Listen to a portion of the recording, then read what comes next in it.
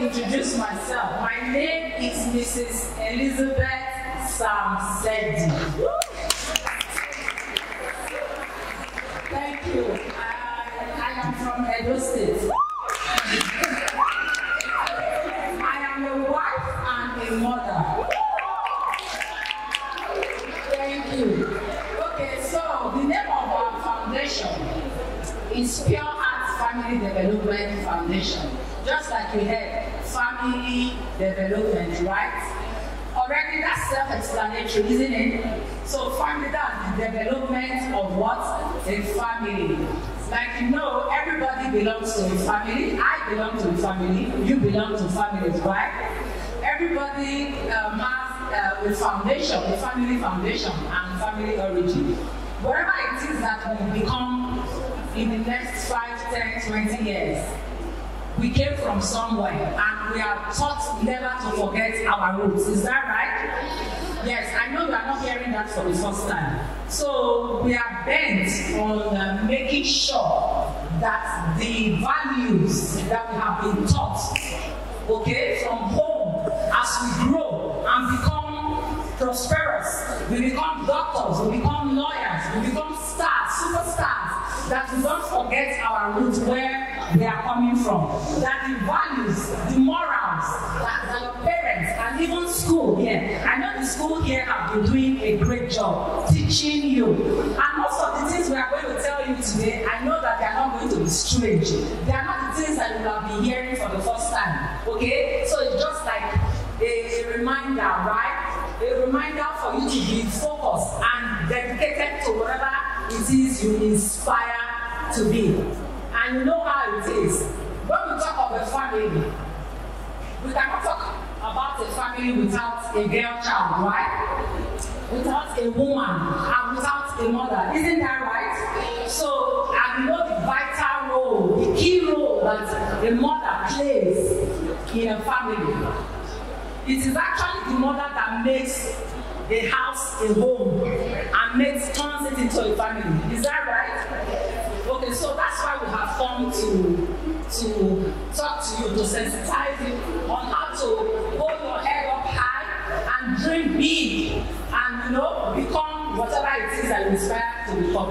I came with some of my sisters that I'm partnering with this morning. I'm here with Mrs. Gudu, she's here. She's going to be our first speaker. Okay, after which Mrs. Ashley Laurie will also come to give you a talk on menstrual hygiene.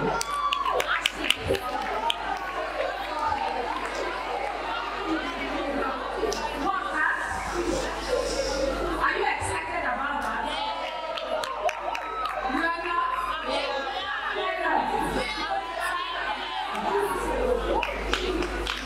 Hello, ladies.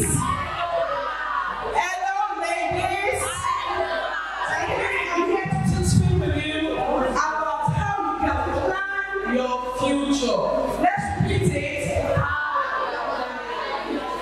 So I want you to say how I can plan my future today.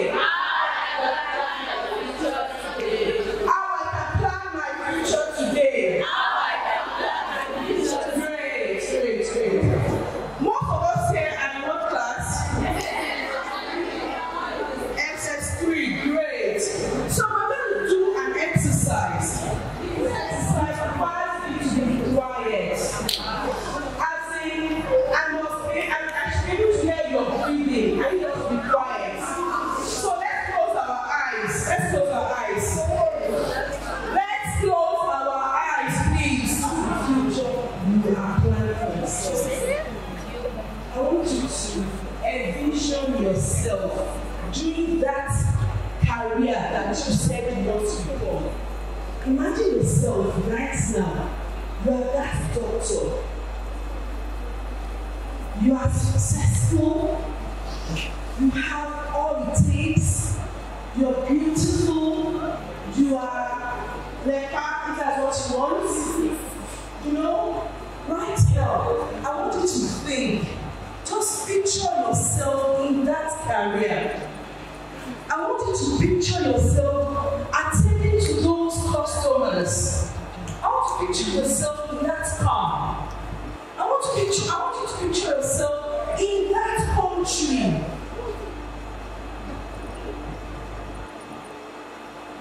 Great. Yeah, come back to class. So what did you see? Wait, remember our deal? If that's a question, raise up your hand. So what did you see? Who wants to talk? What did you see? If you actually did that exercise, you would have seen something. Okay, great. What did you see? Yeah. I saw myself coming out of my car. This is my handbag.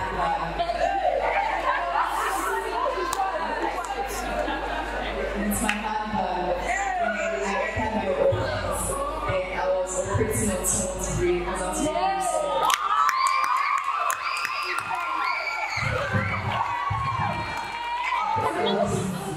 So I found myself running, but nothing happened.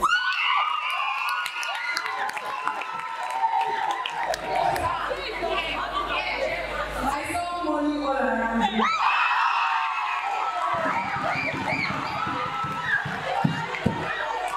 I saw myself in the central bank.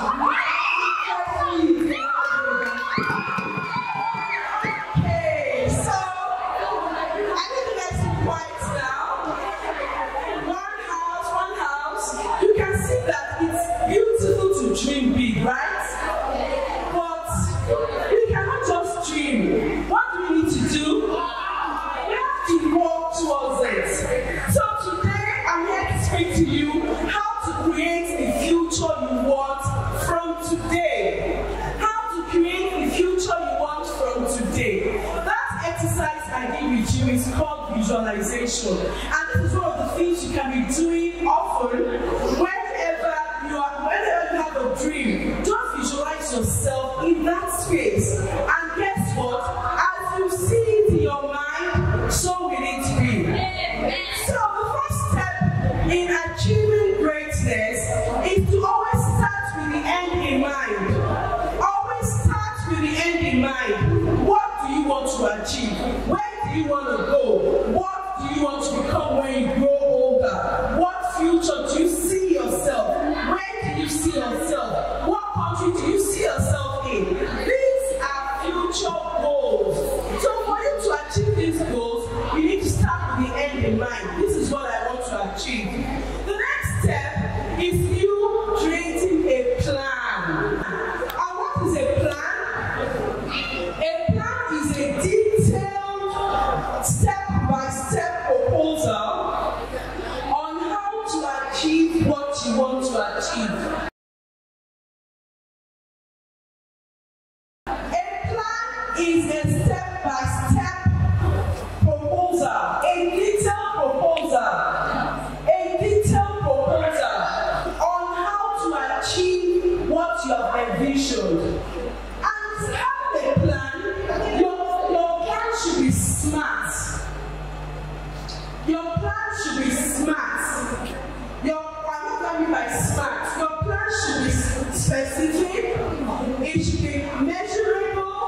It should be achievable, realistic, and time-bound. For you to have a plan, you need to get information. So we said your plan should be smart. It should be specific. It should be measurable. It should be achievable, realistic, and time-bound. And guess what? Not only should your plan be smart, you also need resources. You need people. You need things to ensure that your plan will be fulfilled. So the next step is self-awareness. You need to know yourself. You that you want to become an athlete and you're always eating. You're eating junk. Would it help you in becoming that athlete? No. So you have to be self-disciplined. So one of the things you need to know about self-awareness is you need to know who you are. Do you know your personality? Do you know what your strengths are? Do you know what your weaknesses are? Do you know what your triggers are? What about the special abilities God has given to you? Do you have the skill to become that person person you want to become. So the good thing about self-awareness or self-audit is that it will allow you to know the places where you need help. So if you're not good in running and you want to become an athlete, what do you need to do? You have to get help. What are the skills you would need to become a banker? So any lesson you want to become a banker. Where is a banker? What are the skills you need to become that efficient and effective banker? Calculate money efficiently, so therefore I need mathematics. You need maths? Yes. Okay. Obviously I need accounting. You need accounting. I need commerce. I need an aspect of business administration. Great. I like that. You need to know the things you need to achieve that goal. So the third phase is self-awareness and self-audit. What are the things you don't have now? What are the things you need to become that person you need to become? You need to start getting those things now. Identify the skills gap and fill them up by either reading, attending trainings, going for your classes, attending workshops. Do you understand? Great. The next step is getting role models. What did I say? Getting role models. People that are doing what you want to do. You read about them. You study them. Study how they achieved what they are doing. Read about their autobiographies if they've written one, or you read about their biographies if people have written about them. It's very important that we get ourselves introduced to role models. Next step is getting yourself a mentor. So there's a difference between a role model and a mentor. A role model is someone that you're seeing from afar that is doing what you want to do. A mentor is someone that will hold your hand, someone that will guide you, someone that can motivate you, someone that will train you and give you the necessary leadership skills you need. So every one of us here, we need a mentor. And lastly, my time is almost up. And lastly, put God first. Some people will say, why did you start that first? If I started with that first, actually most of people are like, oh, it's just church. No. God first. First thing first, we need to put God first. For everything you want to achieve, commit it unto God. Having a relationship with God is the ultimate goal. So I just want to say thank you for listening to me. It's from Africa. What did I say? What did I say?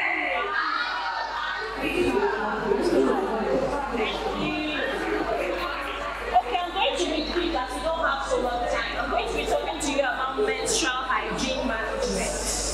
I know you have heard a lot before, but I'm just going to give you my story.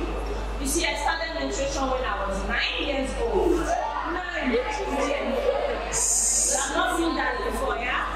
My mother took me to the hospital. She thought someone had molested me, so she slapped me to the hospital. Yes, when we got there, the doctor had to tell her that it's menstruation before she could leave. At 9 years old, what were you doing? Do you know how to manage menstruation? Me too, I didn't even know how to manage menstruation. So what my mom told me was rather, if a man touches you or a boy touches you, you get pregnant. I said I used tissue paper, I said you use it. You have access to it, isn't it?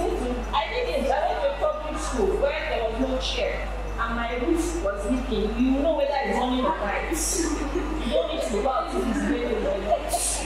You sit inside, you know the weather. Nobody has to tell you. You see, you are very much of a team. I was. So I used it from morning to night and I got infected. And I didn't know why. Do you agree that menstruation smells? Yeah. But do you know menstruation ought not to smell? Yeah. Yes. Read up on it. Your menstruation is not supposed to smell. The reason why your menstruation smells is because you have worn a sanitary pad for more than 4 to 6 hours. You shouldn't wait more than 4 to 6 hours. Now, if you use the regular conventional sanitary pads and you wear it for long, you're going to smell like rotten fish. Don't you get that smell?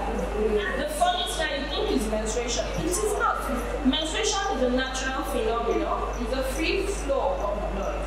But if you mismanage it, you are going to get infected.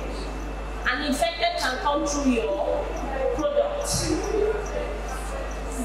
Now this is your regular sanitary pads. No particular product. If you use this pad for long, I need you to do something. Tear off this nylon when you wear it for long. You see the discoloration and the smell. So let's be experimental. So you know you're not supposed to wear this. A lot of women in their 20s now go for fibroid surgery because they use wrong products. They now have yeasts. They now have cervical cancer at very tender age. Because you will use your sanitary pads and you do not know the content inside, you don't need to use it for long. I'll take your question soon. And when you're changing your sanitary pad, do you know you have to wash your hands? Then you now wash up before you wear the second one. Now when you wash up, some people say you should dip your hands inside and bring out everything. I mean, during menstruation, most people will tell you that when you're washing your private parts, you should put your hand inside.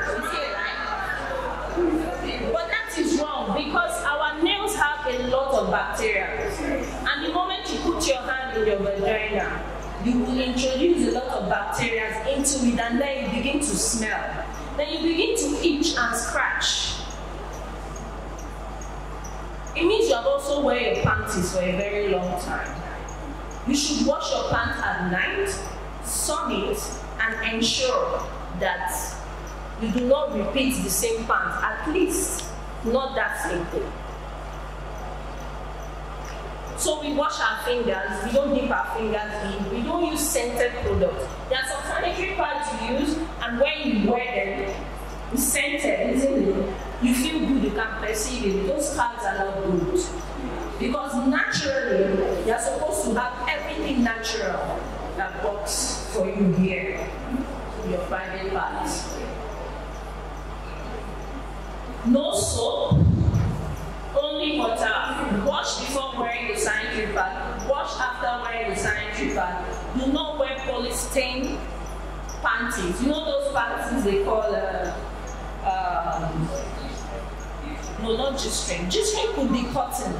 G-string is a cotton material. Some of them are. But there are some pants you wear, you'll be able to breathe.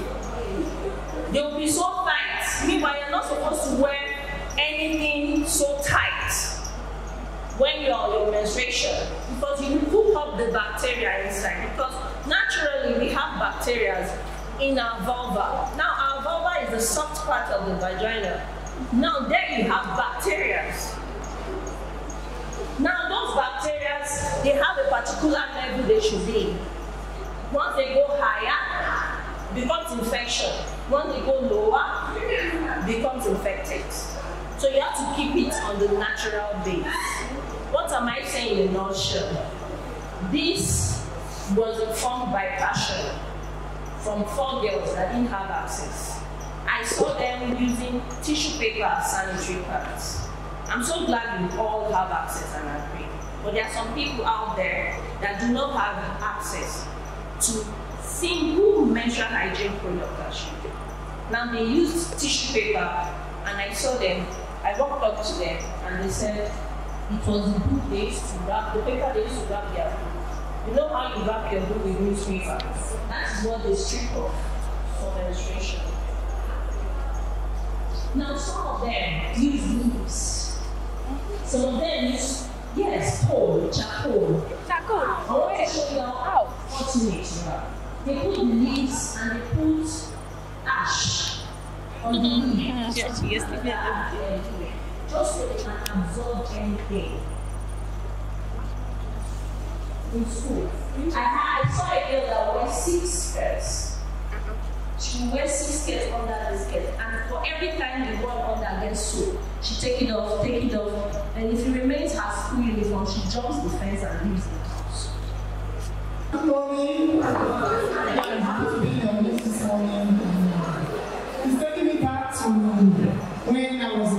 secondary school, I wish I knew all this. Right. Yeah, a lot has been said, like the first speaker said that, God, I have just a minute. She said a lot, and the other auntie said a whole lot. And the topic is, your future is achievable. And anything you have to do in this life, you have to have what? A foundation.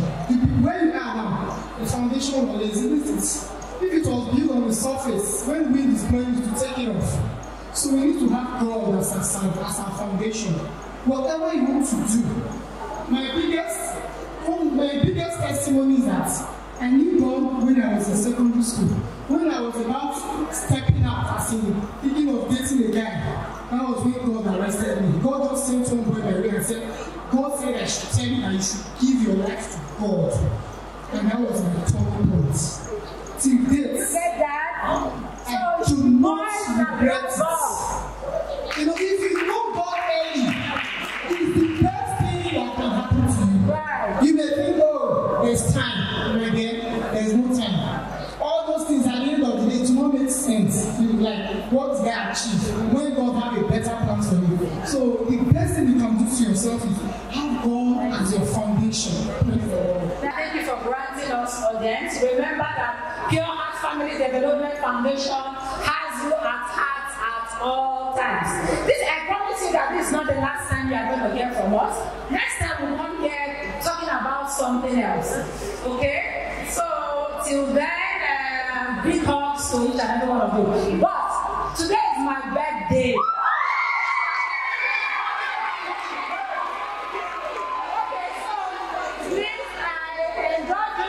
You're going to take photographs with me and join me to cut my cake.